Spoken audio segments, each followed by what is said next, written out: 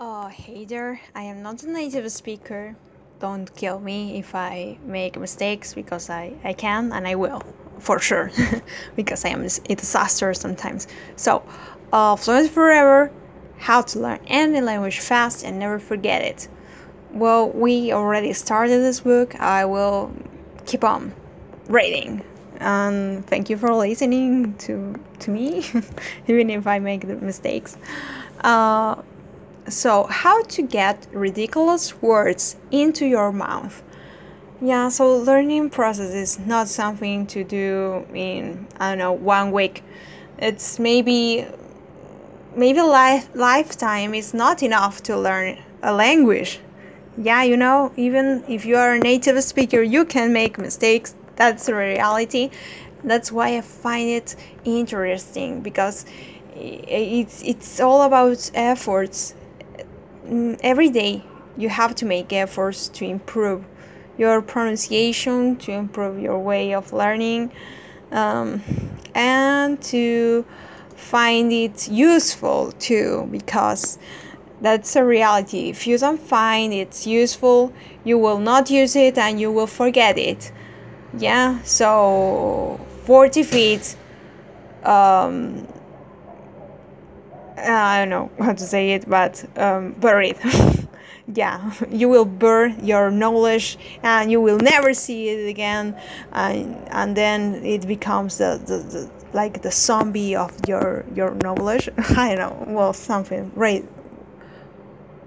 So crazy stuff. So going back to the how to learn any language fast and never forget it. It's a nice book back, but to me it's not an excellent book. Yeah. So so you have dightfully learning each of the of your sounds. You fling open your textbook and run face first into Sherman word like, oh my god, this Sherman word is like, well, I cannot pronounce it. So now what? Each of the sounds isn't particularly hard, but how do you get your tongue to shampoo so many hops in a row? Go backward. Say the end of the word and then add one letter at the time until you can say the whole thing. Let's try the Russian word for flinch. As in flinch, whenever I see this word, strognu. It managed to string together 4 consonants in a row before reaching its first vowel. Ik. We'll go backward. While you may have trouble saying strognu, you can say nu. Now you can add a letter and practice saying gnu. Once that's comfortable, keep building up one letter at a time. Makes sense. Yeah. Not all at once. It's impossible.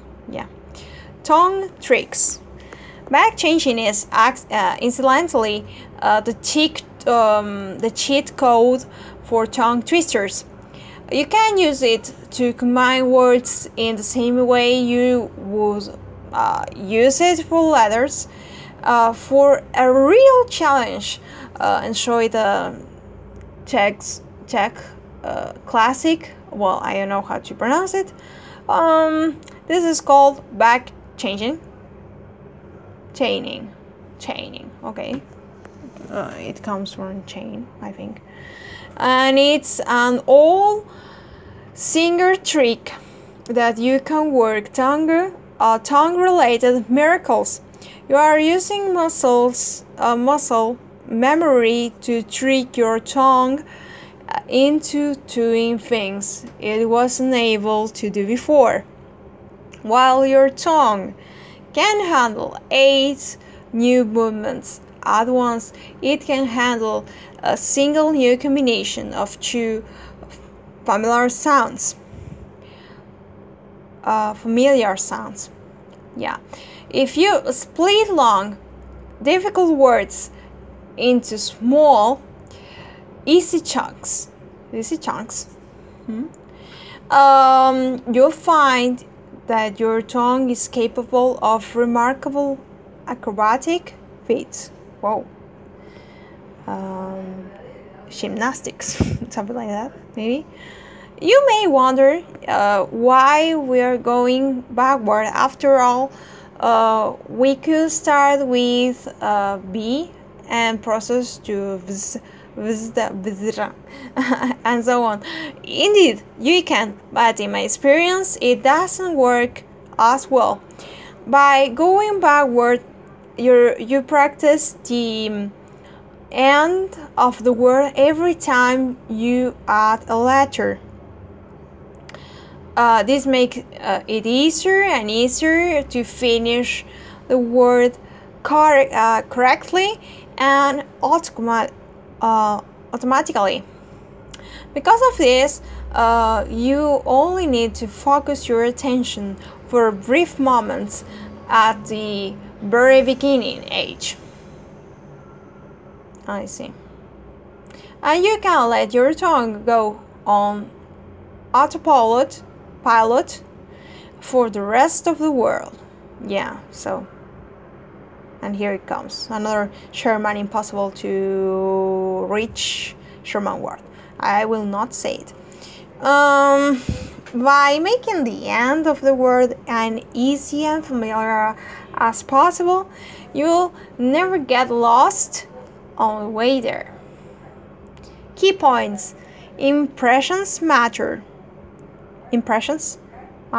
okay? And your accent makes your first impression in any language. A good accent can make your difference between a conversation that starts in French and ends in English and a full conversation in French. Good. Improve your accent by learning the raw ingredients, the tongue, lip, and vocal cord positions of every new sound you need. You can find that information in the International Phonetic Alphabet. Okay? Interesting.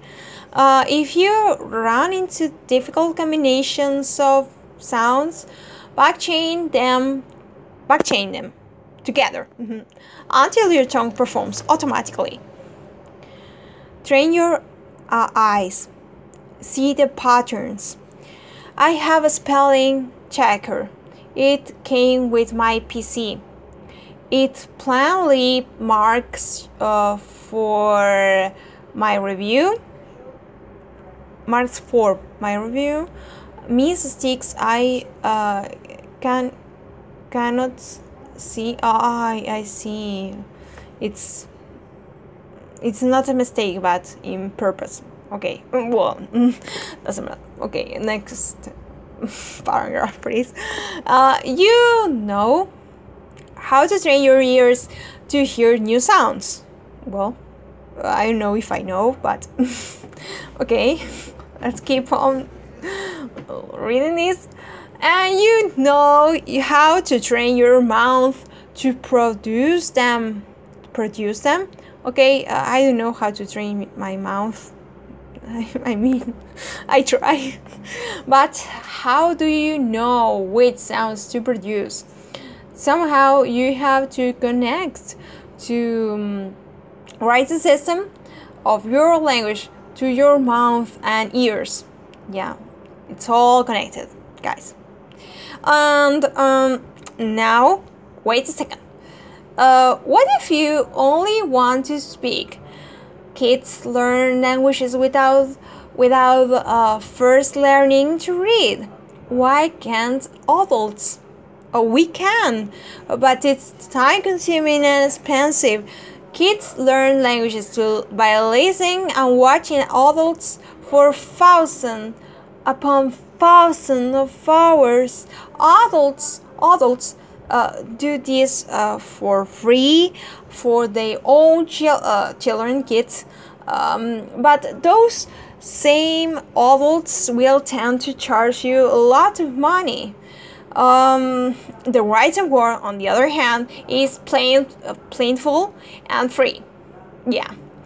Even if you never intend to read a book in French, or you can get 1,000 illustrated examples of every word in your language from Google Images.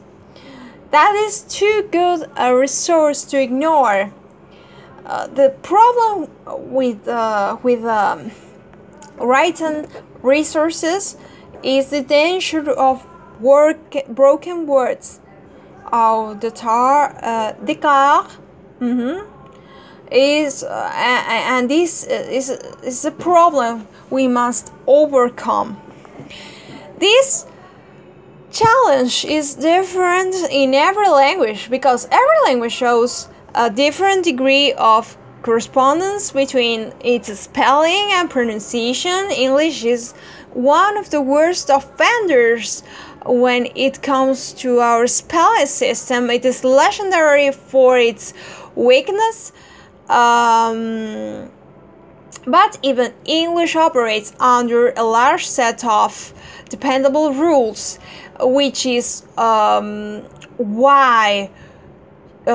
you can predict the pronunciation of fake words like fake words. Okay, we get it. Even if in Chinese, a language where single characters refer to whole words rather than sounds, you will find that the characters often contains pronunciation and a feature that allows Chinese native speaker and advanced Chinese students to predict the pronunciation of new characters. Every language has its patterns, and we make our job much easier if we can get those patterns into our heads.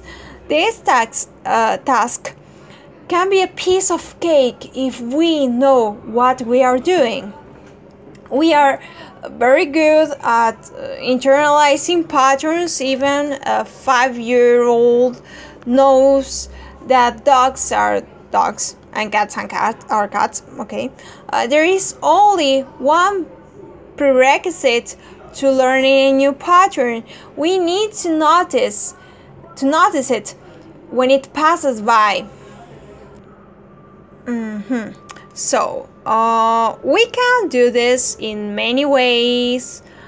We could listen to recordings of every new word we read, for example, but the best way to do this involves a phonetic alphabet. So this is not to say that recordings aren't helpful. Okay, just it was an alarm. I think that they are great and necessary. Yep. So it's just that sometimes we need to be told what we are hearing before we can truly hear it. We already encountered one good phonetic alphabet.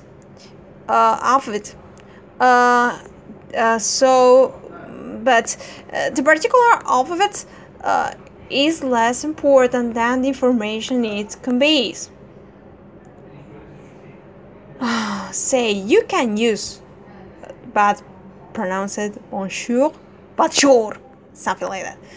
So if you know exactly what that would sound like in French person's mouth, we're looking for a way to see what you are hearing, and equally important, what we are not hearing. So, sound clues in Chinese. Oh, Chinese, the hardest language. It's impossible. Something like that. So, I am afraid I can't do this. I hate those people, you know. Everything is possible, guys. More than 80%? Okay. More than 80% of Chinese words contain phonetic clues. Cool. So, your ears, use it well, yeah? For example, character mu, or I don't know how to pronounce it really, to wash oneself, contains a little character for a tree with the form of the tree, you know, symbol. Because, you know, it's symbolic. Kanjis are symbolic, okay? As you get a feel for the basic Chinese characters, you will be able to guess as the pronunciation of the new character reasonably well. Well, okay. So our eyes are a powerful source of input. If we aren't careful, they can trick our ears into a state of inattention, and inattention can prevent us from learning the patterns we need. I once showed a friend one of my digital flashcards for French. I had a picture of a cat, with the word les chats. Chat, c'est en français. Underneath, and it played a recording of the word. So, I run into the problem a lot with my English students. It's terribly difficult to get a student to say, listen. When he see the word like listen. Well, okay, listen. This problem vanishes as soon as teach them a phonetic alphabet. No one pronounces the T in listen. So, you get it, right? When I learn a language, I tend to use a combination of recordings and phonetic alphabet, at least until the little Frenchman in my head starts, French woman in my case, in my head starts sounding very French. I see. Then I stop. I sound like an American, not a British girl. But if I want, I can sound like a British. But now I am just thinking in American English. Then I stop with recordings and rely on my phonetic alphabet. If my language is very friendly, phonetically speaking, I will phase out my phonetic alphabet once I'm feeling overconfident about my pronunciation. Do you need to learn a new phonetic alphabet? Not really, specifically if your language has relatively simple and strict spelling rules like Spanish or Hungarian. Okay, cool. You can rely upon recordings instead. Okay, but even for those languages, phonetic alphabets can make your job easier in two ways. It helps you to see and hear whenever a sound rule shows up. When you are reading but saying, well, I don't know this word, and it gives you one more way to look at the same information because of the quirky nature of memory. Okay, this makes your task easier. by learning more, you will work less. Okay. More is less. The learning paradox. On the surface, it seems you have a lot to do. You are building connections between your ears, your mouth, spelling, and phonetic alphabet. I promise you an easy, fast learning method. And I am afraid when they start saying that. Easy, fast learning method is like so much mystic there. It's like, I don't know. Yeah, I don't know how to say it. It's fake. But maybe it's not that fake. Maybe I just don't trust because I see that so many books talk like that, and then, well, it doesn't have any sense. It doesn't has any sense, yeah. But I don't know. Well, let's give it an opportunity. And have given you a giant pile of new things to learn instead of rue to pronounce in French. Well, street, la rue. I'm giving you this. So pronunciation, blah blah, interesting, but you can look that. Well, you can just check this book to see this.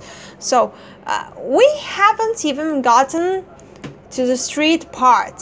What the hell? I like when they say that. What the hell?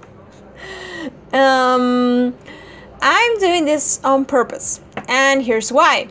The more you can learn about something, the easier time you will have mastering it, and the less time you will need over the long term. If you are trying to make the foreign sounds of your new language familiar, then your easiest, shortest path is to learn as much as you possibly can about those sounds. This phenomenon shows up in every subject. As a kid, I loved math.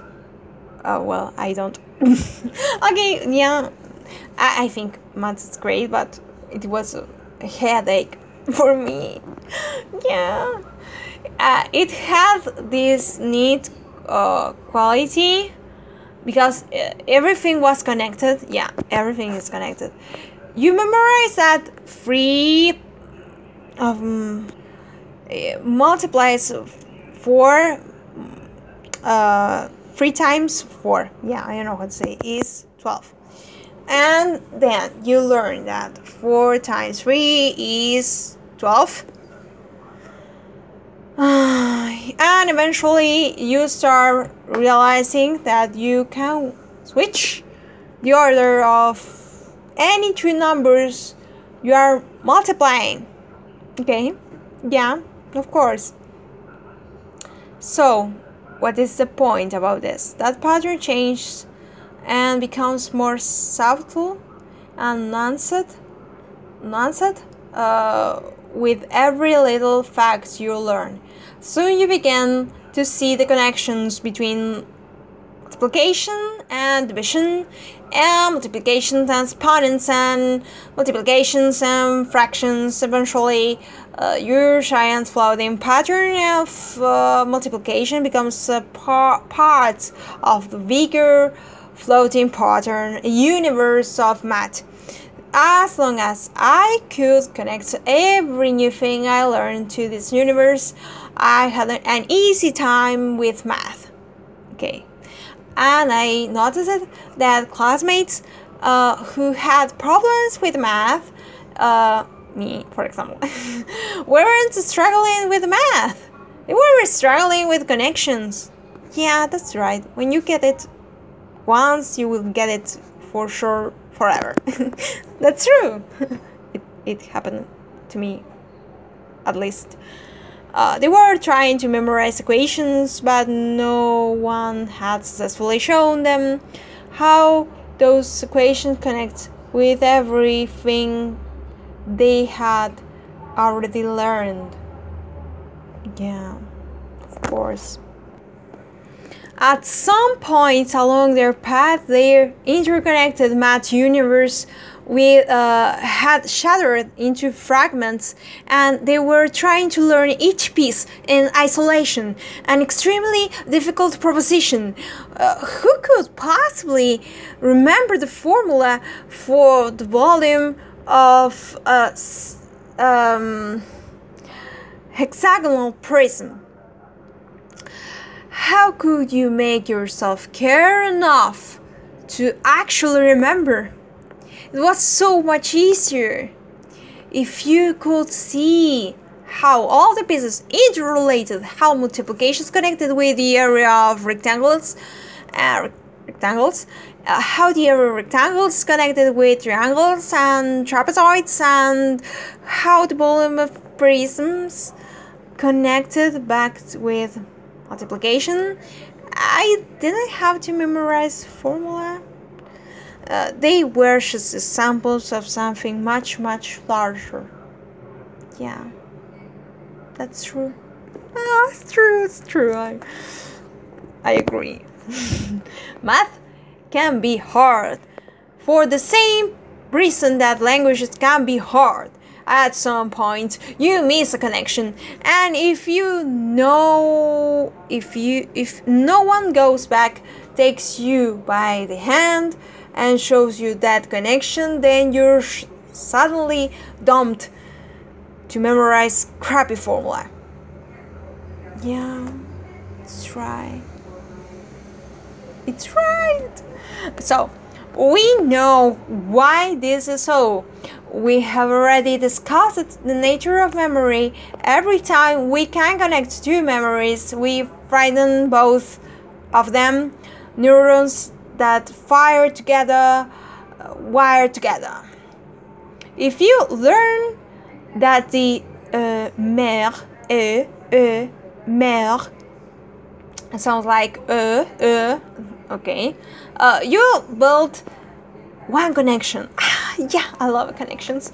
If you then learn lait, milk, lait, yeah, you will build three connections.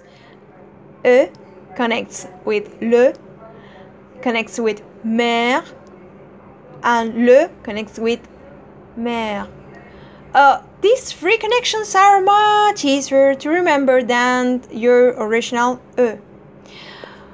By adding more pieces to learn, you are making your job much easier. You are learning faster, which means less work over time. Naturally, there are limits. Oh, that is the sad part of the things. Pichagna. There is an art to building memories. It takes balance. You could spend days learning trivia about and it won't necessarily help you learn French. On the other hand, if you skip it and simply told you to learn a bunch of French words, you'll be back in math class memorizing formula. How can you determine where more is less and where more is just more? The key is relevance. If you see something as useful, then it's worth learning. If not, then not. Okay, to be or not to be, something like that. So, key points. That's it. Every language contains a pattern of connections within its spelling and its sounds. Yeah, you need to speak in order to learn a language. If you can internalize that pattern and make it automatic, you will save yourself a great deal of work. The easiest way to internalize those patterns is to use your SRS. Okay, the key is the SRS. Go for it. Create flashcards to memorize every spelling pattern you need. In the process, approach foreign sounds and complex patterns from as many angles as you can, from their spellings to their sounds, even down to the individual mouth positions used for each sound. So, you are taking advantage of one of the stranger quirks of learning. The more bits and pieces you learn, the less work it takes to learn them. Yeah, for sure. Yeah, so useful, right? Well, at least I find it useful. Yeah, bye guys.